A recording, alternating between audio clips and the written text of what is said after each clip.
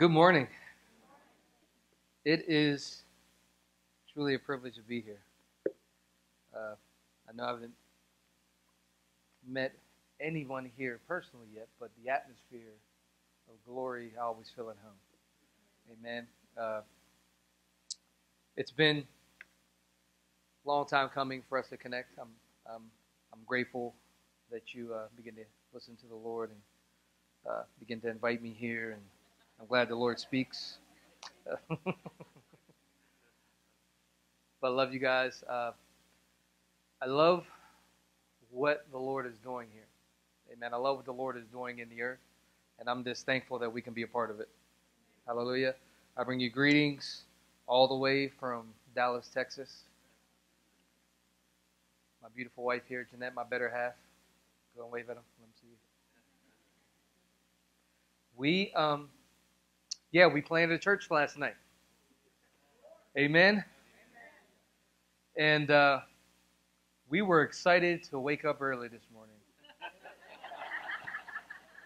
and to just drive 2 hours to be with you. My body may not have been excited, but my spirit is. But really, we're always excited to get in the atmosphere of what God is doing. And if that means that we have to lose sleep, so be it. Because the hunger and the thirst for what God is doing far outweighs how much did I sleep. I've been too stirred to worry about sleeping anyhow. Anywhere where I know the Lord is moving, I'd rather just get up and go. Amen? So, as I was praying, coming here, and I've been in a time of consecration for what the Lord has been doing at the beginning of the year, and praying about, Lord, what is it that you want me to share with a congregation that is doing so much good things. And within the last year, and I'll kind of unfold this a little more, I began to realize I'm here on assignment. I mean, you should be on assignment when you go and minister, of course, but there is a particular assignment that the Lord has had me on continually. And sometimes when I go out and minister, I'm always looking different places where you want a particular word for that region. It's okay if you have a word that may expand for different places. That's all good. But one particular thing that I've been finding myself do in the last year was the Lord would send me a place to actually begin to come as a midwife to help push and birth what a region or a congregation is already pregnant with. Does that make sense? So I feel that thing dropping now. So I've been in a long season of travail, where sometimes I just go places and I don't really minister. I just begin to release a sound of travail. Since 2009, just to kind of give you where I'm going here, we actually moved here from Pennsylvania 8 years ago. So we're not Texans. But what did the license plates say? I wasn't born in Texas, but I got here fast as I could, right? That doesn't really apply to us. We didn't get here fast as we could. We were in Pennsylvania, and we were doing ministry there, and the Lord began to tell us that I'm sending you to Dallas because Dallas would be one of the platforms for revival in the nation. That what brought us to Dallas. We didn't know anybody. That was 8 years ago. But in 2009, we moved 2010, 2009, after coming out of this 21-day fast, the Lord began to speak to me about inheritance and revival. And I remember my wife and I were driving to a mall, small area. We're driving through the town, and we're on our way to a mall, and I'm telling her all these things the Lord's saying, and I'm driving. Luckily, I'm in a slow lane, and I start to just vibrate uncontrollably while I'm driving. And I kind of laughed because I remember the people that were driving next to us like, what is he doing? I said, I don't know. So I pull over, and my wife drives, and I begin to vibrate for a couple hours straight. But out of that, I began to have this travail in my belly since then. And every year the Lord began to bring much more articulation to it. 2 years ago, actually 3 years ago, long story short, the Lord began to shift my thinking, said no longer begin to talk about revival coming, but realize that you carry it and you must give birth to it. So there's been an increase of travail to begin to give birth, not just to revival, but give birth to the glory that's on the inside of us. Paul says in Colossians 1:27, it says, the mystery to the Gentiles is Christ in you, the hope of glory. And even as we were talking about hope and singing about hope this morning in worship, I felt that there is a hope and expectation of even a greater glory that the Lord wants to begin to birth out of this place. I began to see Bob Jones years ago. He had there was these dreams and visions that he had of Joel's army. Everybody remember those? And I remember one particular. There were people that were stationed before coming into stadiums, and there was a banner that said Joel's Army, and people were coming in enlisted. Anyone ever hear that before? Well, as we're in worship, I've seen a similar vision. It didn't say Joel's Army, but there was an enlistment, and people in this region were coming in, and there were angels that had swords that were crossed, and it looked like it was the angels that stood before the Garden of Eden, and they were coming in, and it says enlistment. But those that are coming in, it's a great harvest. They weren't saved. But as they were coming into an army. And it was this place. And I've seen a shaft of fire begin to shoot up out of this roof, and it began to be a calling card, if you will, for the glory is here, and people on 35 could begin to see it. And the Lord says, I'm raising up an army because a harvest is coming. There's a harvest coming.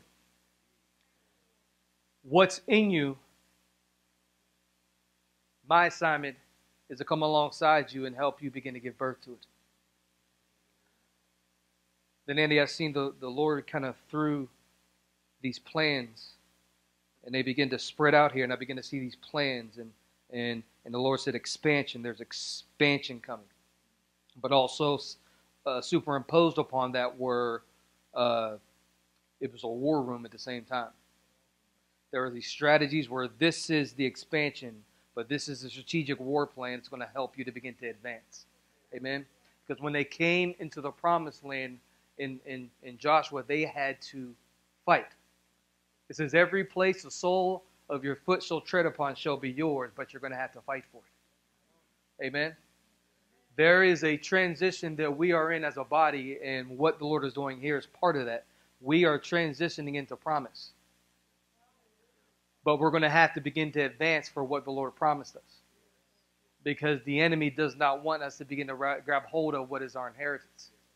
Hallelujah. So 2 years ago, I began to have this vision that the bride was giving birth. It wasn't an open vision. It was just an inner vision. But when I came out of this inner vision, I could tangibly feel two things in my hand. The Lord said, this is double portion. It's inheritance. Then the travail increased from there. So the hope and the expectation of the glory is also our inheritance. Does that make sense? It's us realizing and identifying with what we carry is sons and daughters of the Most High. We are kids of the King. Amen? So,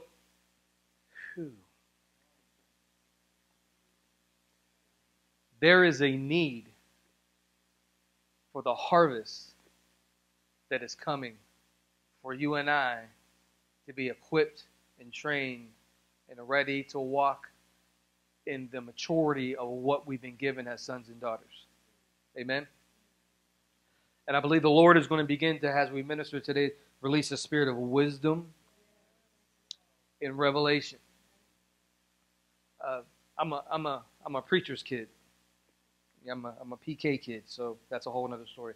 But the reason I mention that is when I first got into ministry about 17 years ago, my dad said, I want you to just begin to pray this prayer every day. And he said, begin to pray the prayer of Ephesians 1. at the end. And I didn't know what I was praying. I do now. I clearly didn't know then. But Paul says that that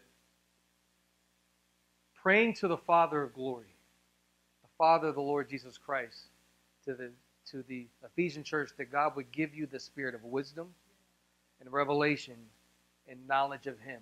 And I love how the Amplified reads it. Says, so that the eyes of your heart will be flooded with light. Yeah. Flooded with light.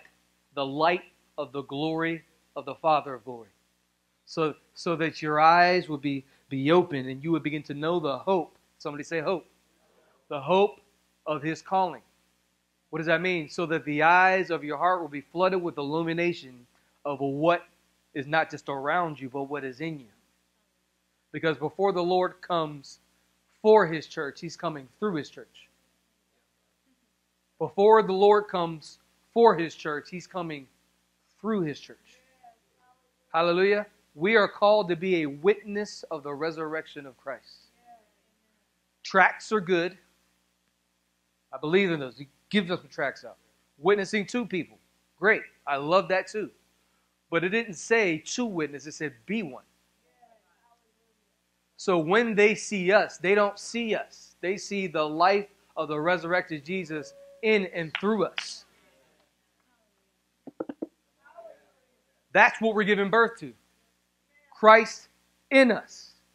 The hope and expectation of the glory of the only begotten of the Father, full of grace and truth. So when I begin to pray that prayer, I realize that the spirit of wisdom and revelation is what begins to unlock Christ in you. Wisdom begins to be the blueprint of what the Lord has for you to do, and revelation begins to unfold it. So it's not just revealing a revelation of who He is, but it's revealing Christ in you. It's like there's a veil that when the veil comes off of who you are, you also begin to reveal Christ. Does that make sense? So what is it that the Lord needs for us to do in order for what's in us to get out? That's really the question. I believe the spirit and the power of Elijah is about to increase so that what's in us can begin to come out. Hey. Who? Hey. I think it's an atmosphere I could be myself, right? Okay. You know, I was. Some places I go to, like, what is he doing? I don't know.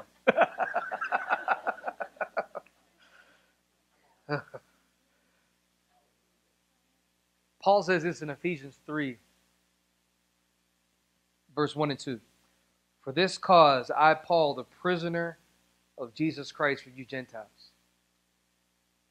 If ye heard of the dispensation of grace of God, which was given to me, to you, that by revelation He made known unto me the mystery, as I wrote in a few words. Thereby when you read, you may understand my knowledge in the mystery of Christ.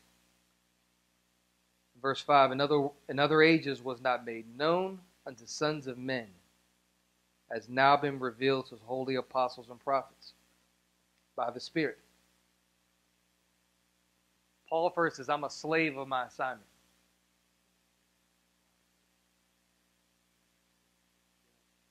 I have a will, but my will is to do what you want me to do. I freely choose to be a slave of what I'm assigned to do. It has arrested me. He has captivated me. I'm not. It's one thing to be captive, but it's a whole other thing to be captive because you're captivated by who has you captive. That's a weapon. So the weapons of our warfare are not carnal, but they're mighty through God in the pulling down of strongholds, and the casting down of imaginations, and every high thing that exalts itself against the knowledge of God, and bring into captivity every thought unto the obedience of Christ. 2 Corinthians 10, 3, 4, and verse 5, I believe. That word captive also can be captivated. So when we become captivated by the one we behold, we become captive by it. It's our assignment.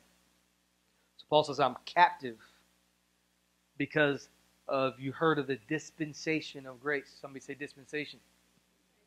That word dispensation also speaks of a steward over a house, or a steward over a fiscal treasure. It's actually where it comes from, a house. Or Paul says in 1 Corinthians 4 that me being a steward of the mysteries of Christ. It means he is a manager over the financial treasure that's in the house. And the treasure that's in the house is the house of God. But the treasure that is in is the mystery and the secret of the heart of God. Hallelujah. The word mystery is speaking of the secret heart and will of God, is basically a plain definition of it. It's the heart of God and his will that he wants to make known to his people. That word in the Greek is synonymous with the word mystery when the prophet Amos says that God will do nothing in the earth to reveal his secrets to his servants, the prophets. It's not secrets that you're not supposed to know. It's what he reveals to those who have been captivated by him. Does that make sense? So Paul's saying, I want to begin to reveal to you out of my captivity, my hunger for God, what is made known to those who become captive by him too. The treasure that I pull out is not because you have a great degree. And I'm still in school. I'm getting my master's, but that's not what brings the secret. There are secrets that are hidden in the heart of God that if you want to get his heart, if you want to get the secret, you have to go to his heart. So the word for secret in the Hebrew actually means his divine counsel that he reveals to those who are intimate. When we learn to become captivated by him, he begins to reveal his heart. And when he reveals his heart, treasure begins to be poured out, which is his divine counsel. His divine counsel begins to bring us into the reality of what we carry. So if we want to begin to walk like him, the treasure is in his heart. Sometimes we make it too hard. Get in his heart.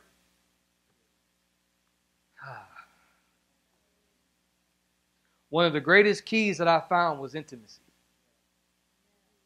And the key of intimacy began to cause an overflow of revelation. Revelation began to bring about cleansing, repentance, and demonstration. But it all flowed from a place of intimacy. There's a reason why we're called sons. There's a reason why we're called the bride. It's close proximity. Oh, yeah. Because if I'm in love and captivated by the King of Kings, you don't have to tell me to pray. I run to the prayer room. If I'm captivated by the King of Kings, you don't have to tell me to read my word. I want to begin to love on him all day long.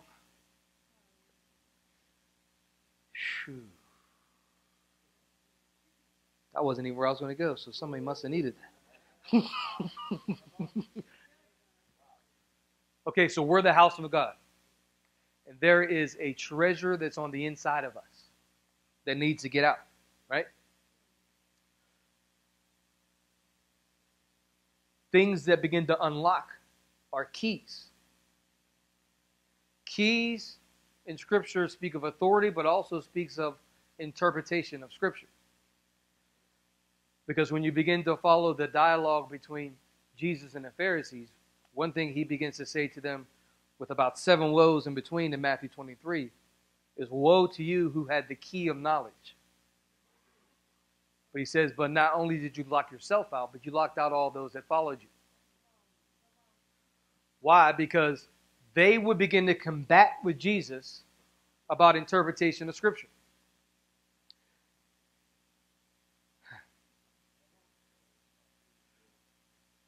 So here comes John the Baptist, prior to Jesus showing up on the scene, who moves in the spirit and the power of Elijah.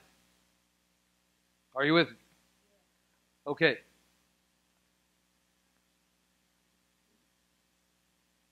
Isaiah chapter 40.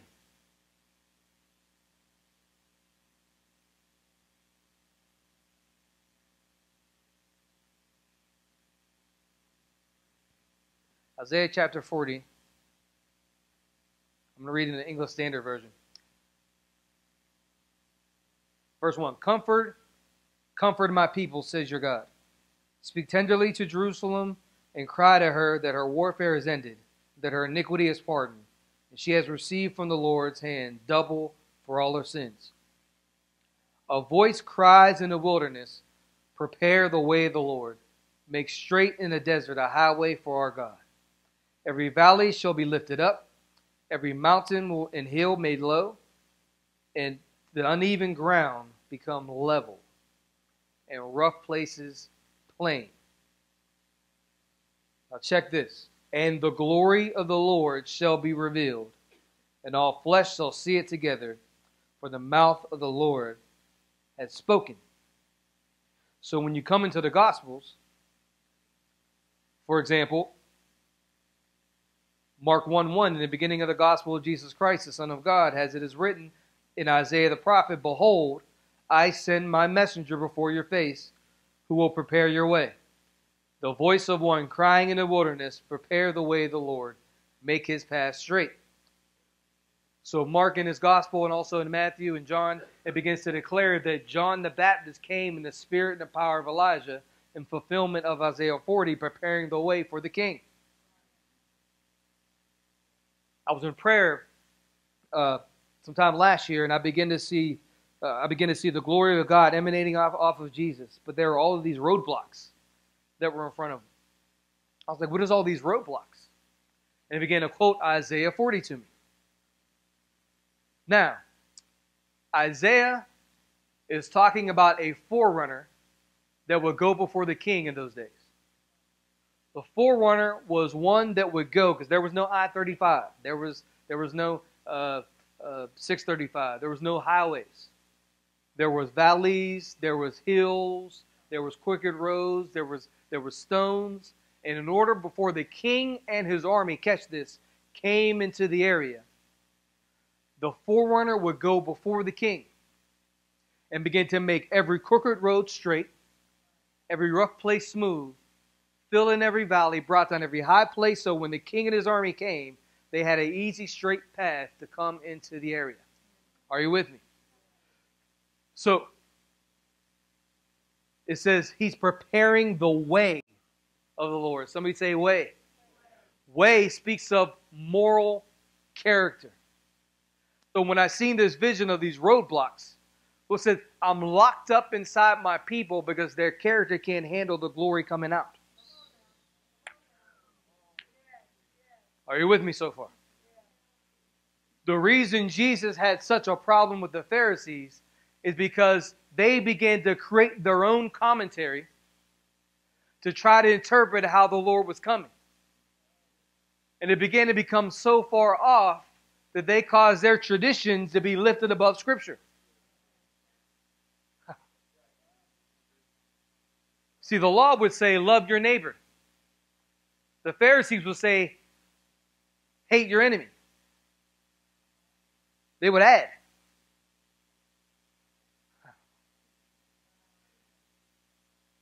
You're like, oh, that's just the Pharisees. No, we do the same thing. What is the principle? Because we don't know, because we've not been intimate enough to see the way of the Lord coming, we begin to interpret the way that we think that He should come. So, what that causes is the Pharisees were causing the people of God that have been waiting for the Messiah to come for up to 3,500 years. and they couldn't even recognize him when he was in the earth.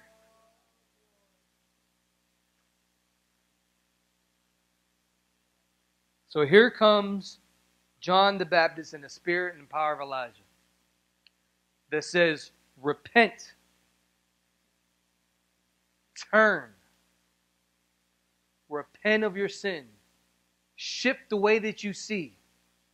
Let there be fruit of repentance so that you can recognize the King when he gets here.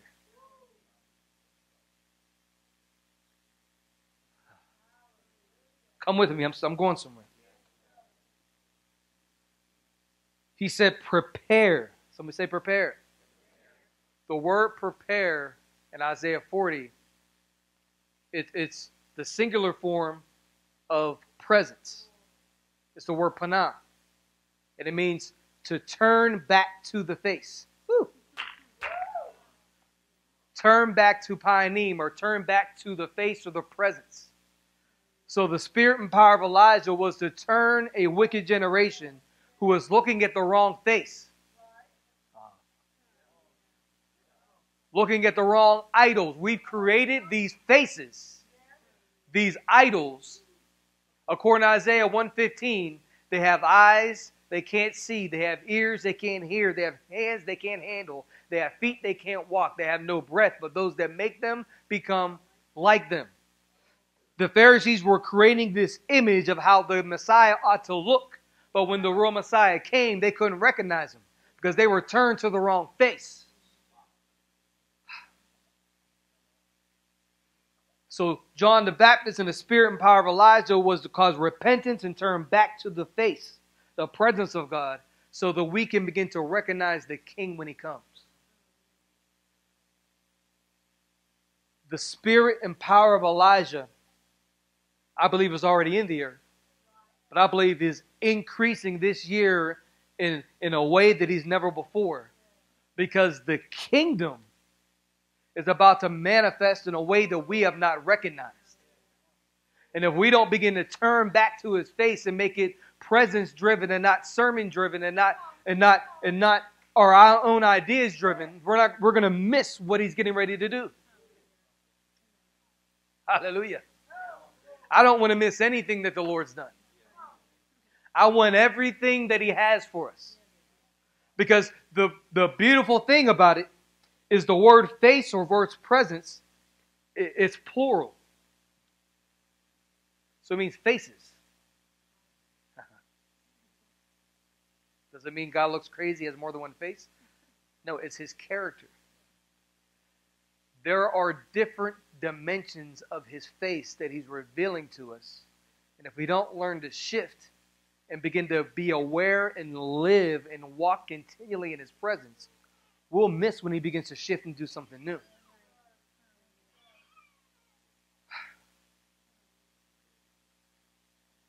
When you follow revival history, many times the old move becomes opposition to the new one. Because when God begins to reveal a new dimension of his face, we get stuck on what he's revealed and we're not ready for what's coming. There's more. There's more. There's more. So here comes John the Baptist. It says, prepare ye the way of the Lord. In Mark 1, it's not just quoting Isaiah 40. It's also quoting Malachi 3. Yeah.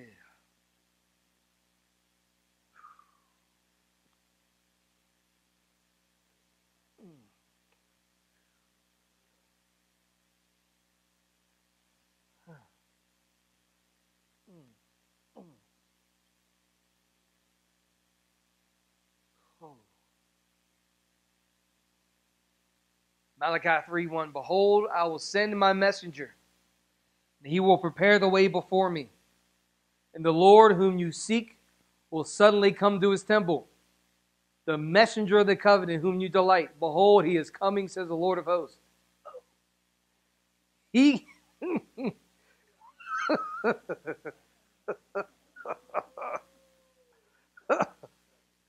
oh...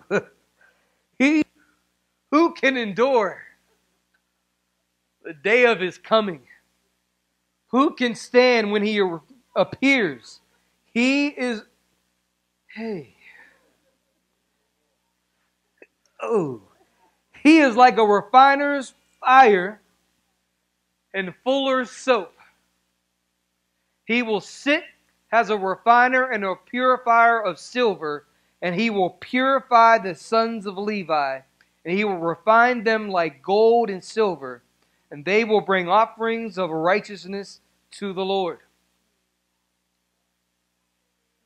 I believe the spirit and power of Elijah is coming like a refiner to introduce the refiner. He's coming like a refiner to prepare us to introduce the refiner. Jesus is the refiner. But Elijah still carries fire.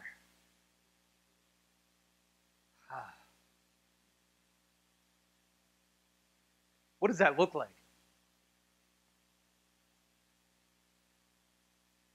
Years ago, I was in ministry. I was ordained. I was preaching Jesus. I was loving on Jesus, and I was having dreams and visions. This one particular year, I don't have dreams as much as I did then, but this particular season, I dreamed almost every night. And then I came into this encounter where I woke up, and then I was in this temple. It was ancient. Like everything was ancient. Everything you stepped on was ancient. You could hear every step you took. It's like, and the doors were ancient. And I go into this room, and it's the longest room I've ever seen. And way at the end of the room, there is this being engulfed in fire sitting upon a throne. And there's a few people in front of them. It's like they're having this intimate council meeting. When I walk into the room, the terror that was on my heart, I said, that has to be the devil. And I must have went to hell. Because my grid could not connect that level of fear with Jesus. So I said, that got to be Satan. And I'm like, Lord, what did I do? I'm living the best that I know how. How did I end up here? So then, I can't hear the language. All I can hear is fire. So I try to sneak out of the room, but then everything's ancient. So I take a step. It just vibrates and they look, and I'm like, then the level of fear began to take off. It's hard to describe in words. But I tried to sneak out of the room, and the door closed. And then when I look behind me, he opens his mouth, and this river of fire begins to come after me, and I'm really freaking out now. But then all of a sudden it consumes me, and I come out of this encounter, and I can hear an audible conversation between two people, but I don't know the language. It took me about a half hour to realize that wasn't Satan, that was Jesus. But I had no grid for when I actually encountered him. So this became real alive to me. We, many a time, say we want the Lord. But can we handle him when he comes?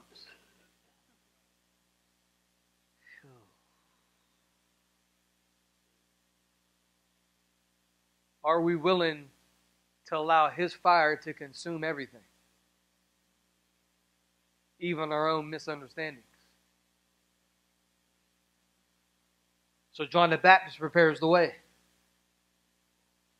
He's a messenger. In Gospel John says John the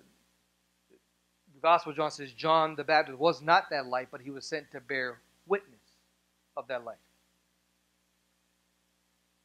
His light was a manifestation or a picture of the one who sent him. Phew. The spirit and power of Elijah is to make every wrong mindset of how the kingdom is getting ready to manifest be made straight. It's a revelation that causes every high place that we lifted above the King of Kings to come down. It's caused every valley of hopelessness also to be lifted up. And every road that has caused us to go the wrong direction is being made straight. Every stone that's been in the way is being removed.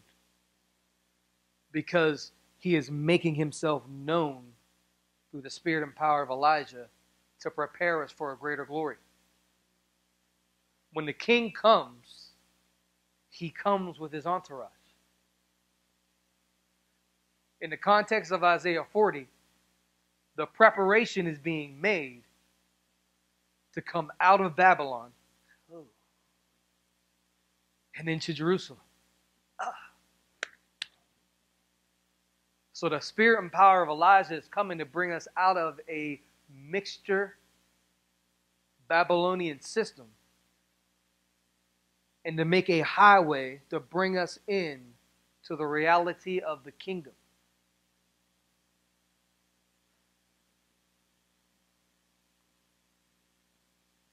The Babylonian system and also Egypt many times is described as a dragon or Leviathan. Like Isaiah 45 says, the anointing of Cyrus comes to begin to pull God's people. It says they're double doors, right? Well, you read that in Isaiah 45 and you compare it to Job. Those double doors are jaws.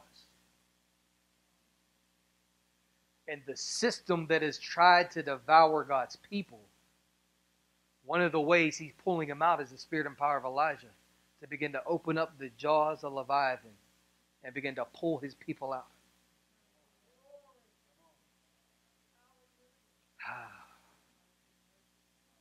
The enemy has devoured his people for too long. Oh! We don't know our inheritance because we're too busy being consumed. And when we're being consumed by the plots of the enemy, we begin to lose hope. And we lose hope, we lose fire.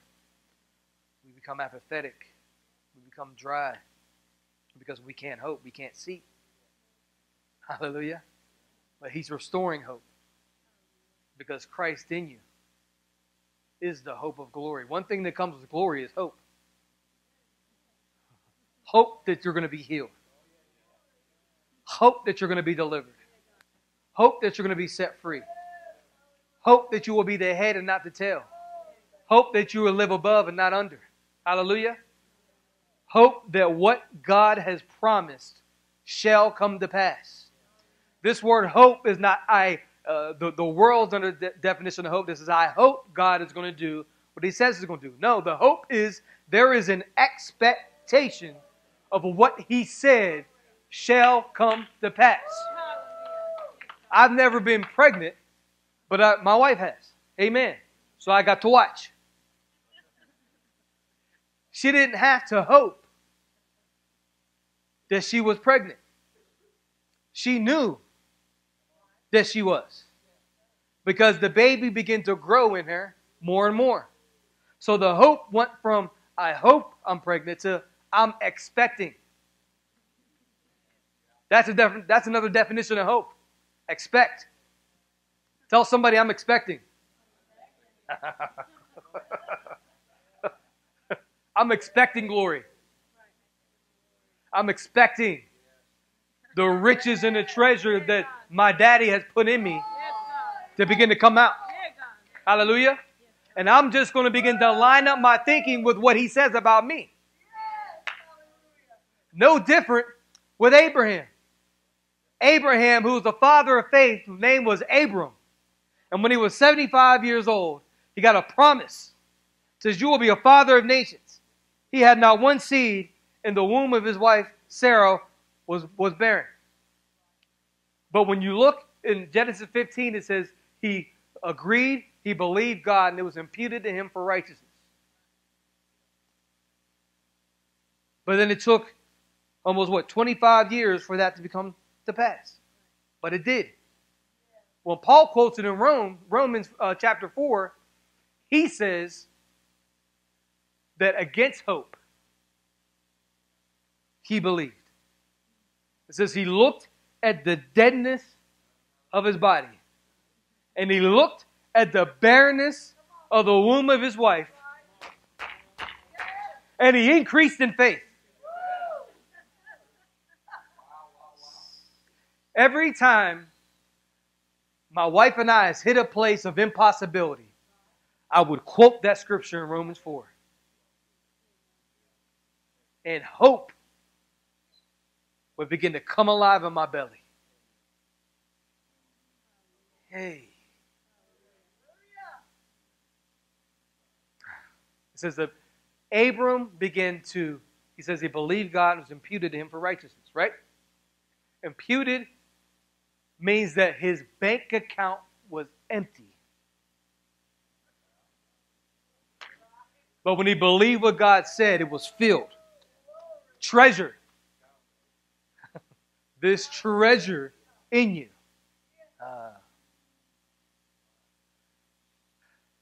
Which was righteousness. So essentially means this in the Hebrew. If you don't figure it out, I love word study. So it means that Abram sat in a seat of learning. And he looked at the way God thought about him. And when he compared it to the way that he thought about himself, crooked roads, rough places, low valleys, high places, he began to agree with God and made an exchange. And he turned over his thoughts and received God's thoughts. And treasure was put into his empty bank account. And in his very DNA, what he could not produce began to produce. And his name began to change. He went from Abram to Abraham. So Sarah went from Sarah to Sarah. So in the Hebrew, that means that there was a Hebrew word that was added to Abram's name and Sarah's name. It was the Hebrew letter was Hey, which meant breath. He breathed into Abram and he became Abraham. Sarah, God breathed into Sarah, she became Sarah. When you put them together, because Abram had to the promise had to come through Abraham and Sarah. Not Hagar, it had to come through Abraham and Sarah. But when you put Abraham and Sarah together, the hay that was in Sarah and the hay that was in Abraham, when you put those two letters together, it is the root word to Yahweh. And it actually means the manifestation of Yahweh.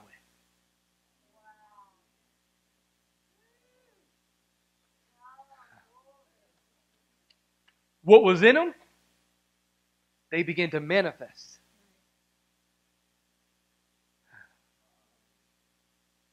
They gave birth to promise because they believed God. And they began to cause their word, their thoughts to begin to come aligned with what He is. So when the spirit and power of Elijah comes, it's to bring revelation of how the king is about to come. Hallelujah. Hallelujah. So when the king comes, he comes with his army. But he also comes with glory.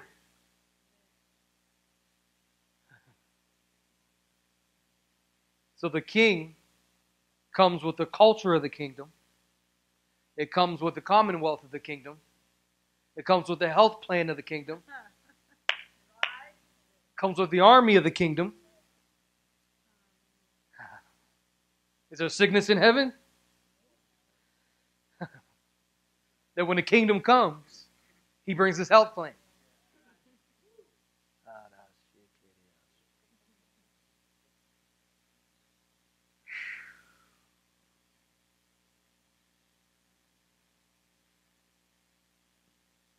kingdom.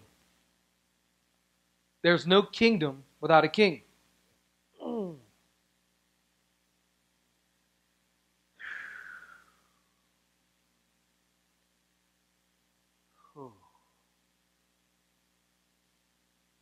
You're going to begin to see the spirit of wisdom and revelation is about to flow through this house. That greater dimensions of the revelation of His glory are about to come.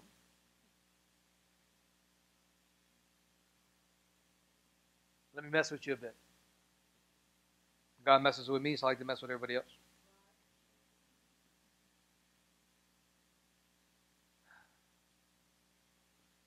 Moses was in the realm of God's glory when he received instructions for God to dwell among them. We talk about the Torah, we talk about the commandments that he received. But Exodus 19 says that prepare himself for 2 days, and the third day I'll come down in your presence. It says that God came down and Moses went up. Then for this series of chapters after that, as he's getting the instructions to build the tabernacle, the furniture, all those things, do you realize he is in the realm of God's glory receiving these things?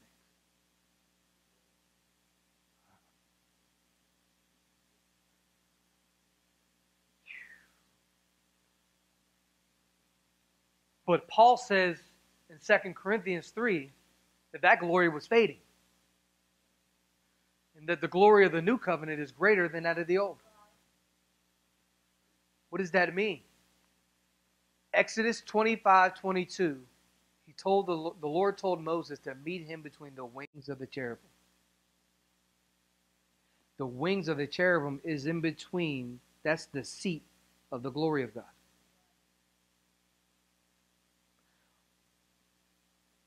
The vision that I seen was these angels with swords that were crossed. And an army was coming. I believe the Lord is creating this place along with your school to be a place of where the glory of God is revealed, not just in demonstration, but in revelation.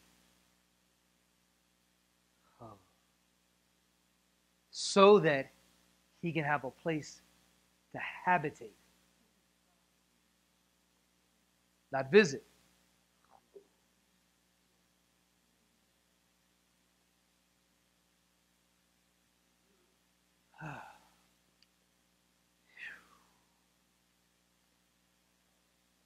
Hey.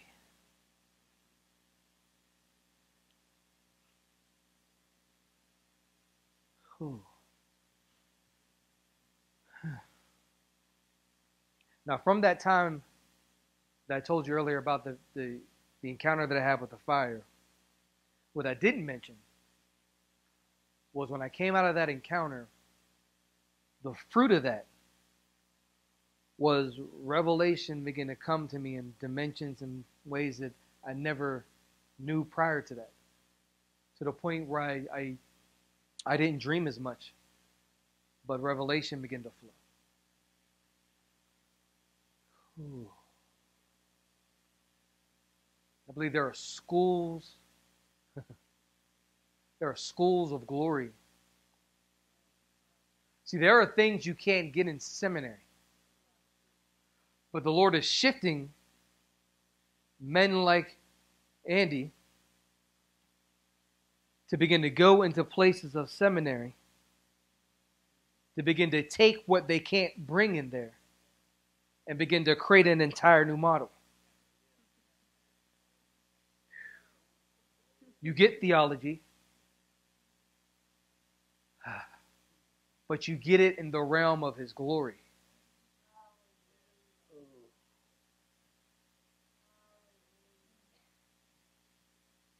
You're not getting it from those who don't begin to walk in it. You're not getting it from a place of theory. You're getting it from a place of experience. Hey. Whew. This will be a place of Mount Zion.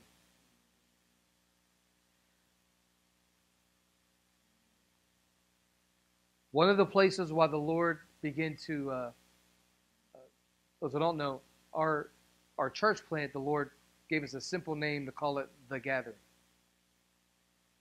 It is according to Hebrews 12:22. It says, you have not come, now you have come to Mount Zion, the assembly of a numeral company of angels.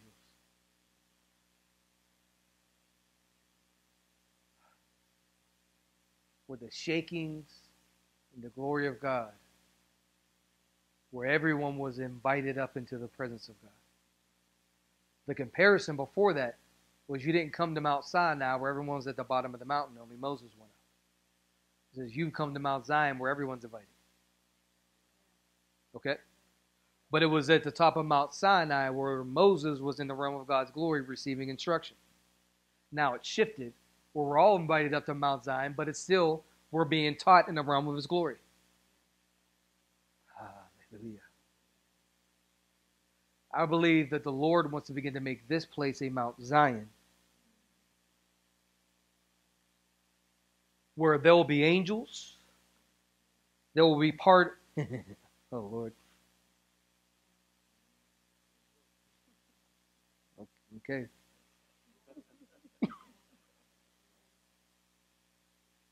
Okay. Okay. It's almost like I see angels that are part of the the staff.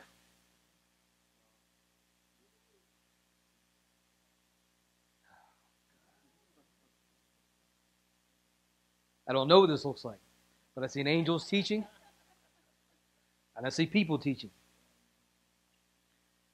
I see. There's going to be a whole lot of glory in there. I just leave it. I'll leave it there right now. But there are dimensions of glory and encounters that are going to begin to teach God's people how to pull out what's in them in ways that you would not even think were possible. The reason Elijah has to come is because we can't wrap our brain around it. Does that make sense? So that's the only reason I was telling him my experience, because my experience was I had no grid for what the Lord was trying to show me because I locked him into a certain dimension. Now I don't have a grid anymore after that. It was too scary and painful. I don't want to go through that anymore. The Lord, whatever you want to do, as long as you can show me in Scripture, I'm good. That's my only question now. Show me where it's at in the book. At least part of it. At least a door. Hallelujah. Let's stand to our feet. I feel the Lord wants to begin to this release and impartation. A key. Even through travail. Hey. Who. Hey.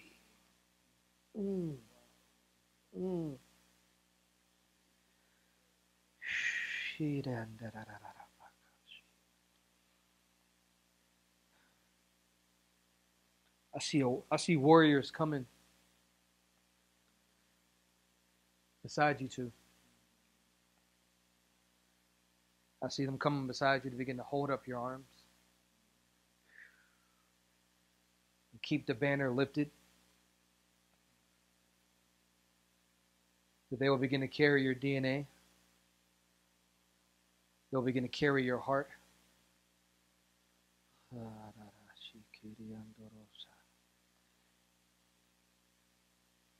It's even in many aspects that it's a cave of Adullam, or those that have been discontent and discouraged, particular leaders. the discontent and discouraged. And I see particular prophets and those that even move in healing, but no one could understand them. They found this place as a haven where they can be free, but they can also be healed. Those that did not understand them before can come to this place to be healed. And they will be like mighty men that will begin to fight through any war just to give you a cup of water. Because they will begin to bring refreshing to you. Ooh. Because the price that you paid to see them healed. And the Lord says, the direction that you're going is good. That's me. Keep going. I'll send help. I'll send provision. I'll send rest. But don't allow the present season to deter the immensity of what I've called you to. Because there is an army. There is an army. There is a harvest that is awaiting. Ew. He even says that I see both of you begin to carry the spirit of David, warrior. And it's like even as David began to grab the sword and begin to pull it out of the sheath of a Goliath, that I see both of you holding a sword together. He says, I've called you to be giant killers together. And that as you begin to go forth, just as David went forth and began to take the very sword of Goliath and begin to cut his head off, that it caused the fear of the army behind them to begin to cause them to chase. That even in your wilderness season, you're coming into a place of promise. Because for 40 days, Goliath began to taunt the people of Israel until David showed up and began to take a smooth stone and began to take him out. And then he grabbed his sword, pulled it out of the sheath, and began to cut his head off. And when he began to remove that head, the people that were so afraid began to be filled with hope and began to run after the Philistines. And then David began to take the head of Goliath and began to hold it as a trophy. I believe there are heads of principalities in this region that the Lord is about to give you because you are willing to go when everyone else was afraid. And that revelation is about to come that's going to cause you to begin to remove the head. There's mindsets in this region of intimidation. There's mindsets in this region of unbelief that is going to cause you to begin to pull out the sword, and the synergy of what both of you begin to move in is going to begin to remove that head. And it's going to cause a generation of people to begin to move out of fear into boldness. And what you are doing by yourselves is going to cause them to begin to take it and run with it. And then the Lord is going to begin to expand you to continue with the vision. And it's going to begin to grow and grow. Because what you're doing is the Lord has called you to pioneer in this region. He says there's a forerunner anointing. Oh. Hey. That is upon you. It's not coming, it's upon you. Hey. Was it even your scriptures in Hebrews 6, I believe it's 20, when it says that the forerunner, that he who has tasted of the good word and the power of the age to come, that even has the forerunner anointing that's upon you, is because you've tasted of what's to come. And you've brought it back into the present.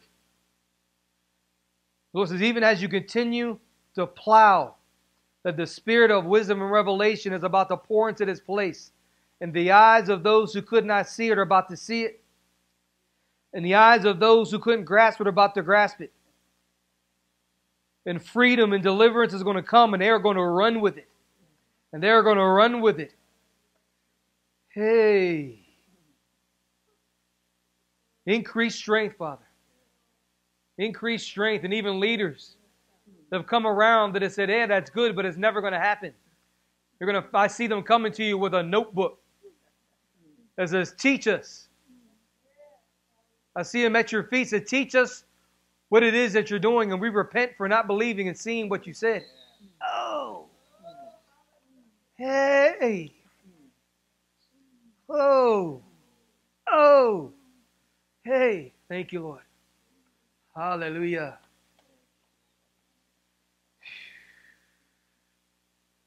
Lift your hands. Father, let every crooked way in us, every rough place in us,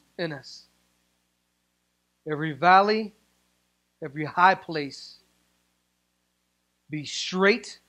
Oh, so that the glory that's on the inside of us can begin to manifest. Oh.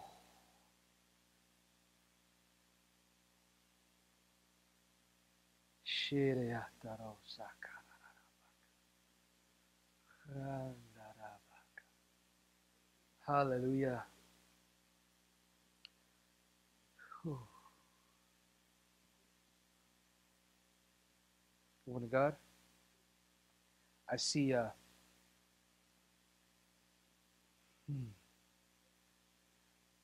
there's a baptism of fire that's about to come upon you, and it's about to release a holy boldness. Hey. And there are streams of glory that I see beginning to flow out of you, because words that have locked it in you are going to be burned and consumed in a fire. Some of those words have been what you've said about yourself, but it's been words that others have said about you. The Lord says, believe my report. Believe my report. Said even signs and wonders are about to pour out of your hands. Hey. I see the oil of the Lord that begins to drip off of you. I even see angels. I see a particular angel that will stand beside you or stand behind you and begin to whisper things in your right ear. And you'll begin to play them. Hey. And it'll begin to shift things.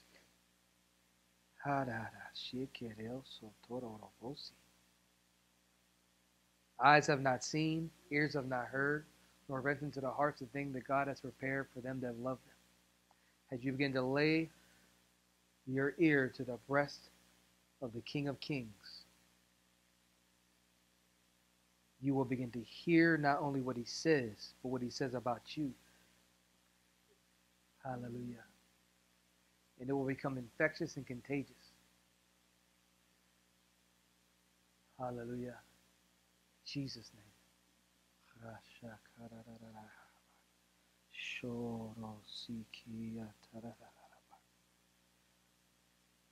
King of glory, come in. King of glory, come in.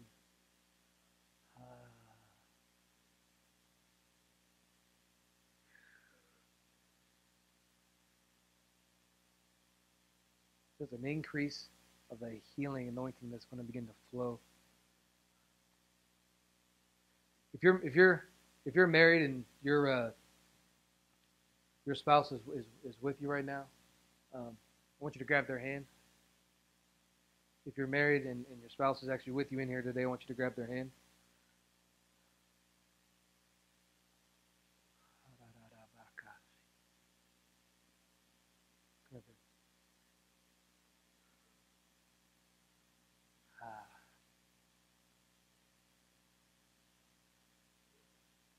I don't remember how many times we've even done it like this before. But I believe there's a synergy. Even as I begin to release to your leaders here, that's going to come up on marriages. Ooh. Because it's a picture of the bride and the bridegroom. Ooh. And the reason I want to begin to release this for my wife and I, because a lot of times we have the same manifestations. When I get electrocuted, so does she. When I vibrate, so does she.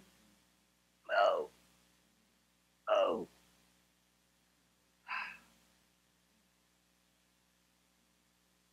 And I believe the Lord is going to begin to release not just an impartation, but a key.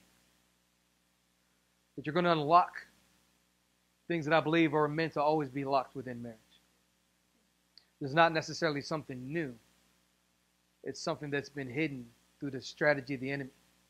So in a place where there are divorce parties that are happening in our culture, I believe the Lord is going to begin to lock realms of glory in marriages that will begin to be combatant in a key of a weapon of mass destruction against the culture.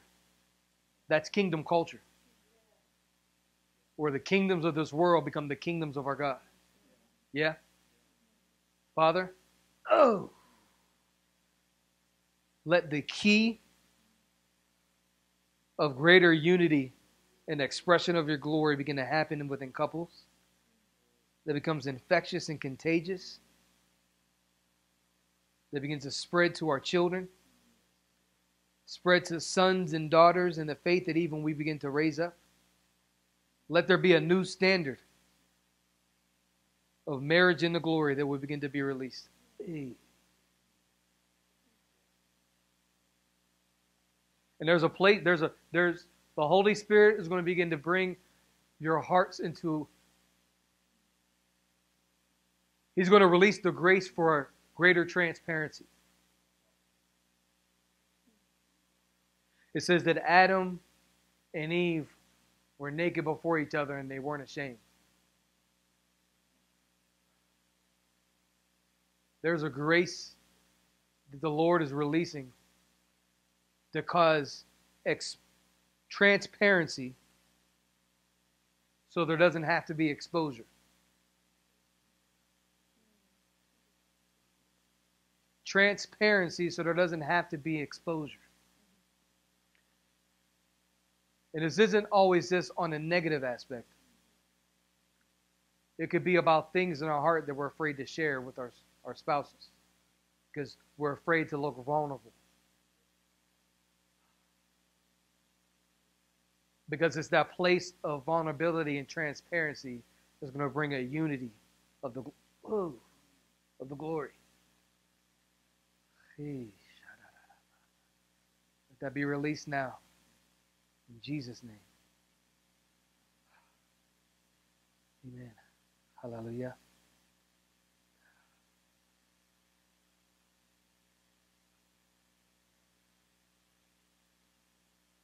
What's your name? Colton? I see you're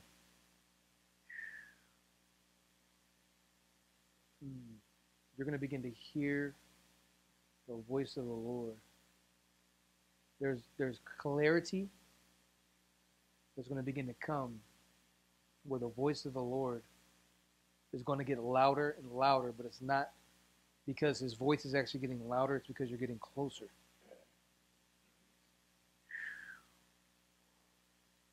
And that's, like you carry glory. And I begin to see just evangelism pouring out of you. And it's not something that you just make happen. It's just you by beginning to speak about the intimacy that you share with the Lord. And there's an angel being assigned to you that's going to cause a greater expression of healing and deliverance. It's going to begin to pour out of you. And I see a new season of learning, but it's going to be an accelerated place that's directly connected to how much you submit to the process. The more you submit to the process, the greater the Lord is going to begin to release glory upon you. Does that make sense? Hallelujah. There's the promise, there's the process, then there's the manifestation. Embrace the process, the Lord says. Some run from it. The Lord says embrace it. Because when you embrace it, it accelerates it, and then you carry a key to begin to release it to others. Most those you encounter, they don't want process. They just want the process. But you're going to begin to stand as a leader to begin to, through experience, to show them how to walk through process with joy. Hallelujah. Because the Lord's going to give you grace for it. Lift your hands. Father, I thank you. Yay. Oh. For new levels of grace. In Jesus' name. Hallelujah.